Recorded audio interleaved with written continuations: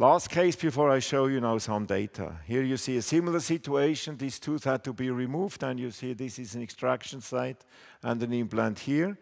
And you see also here for the second implant a rather low value, 44.55.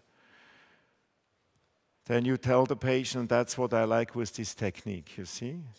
I tell the patient, look, we have had a rather low value, and we're going to measure in 8 weeks, and if you are not getting to 70, we just wait another 4 weeks or 2 weeks in the study. And then, of course, you show them this is the value, and it looks like a technical gadget. You see, patients, at least in Switzerland, they believe this. They said, yes, of course, we wait, Herr Professor. And then we wait. Now, in this case, you see 8 weeks, 53.65.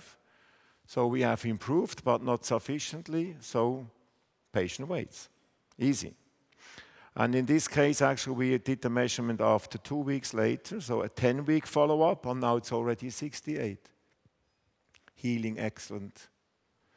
And we gave another 2 weeks. Now it's 71.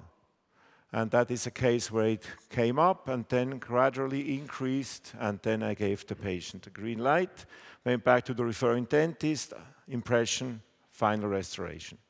So these cases never get a provisional, so they save that money, they go straight to final restoration.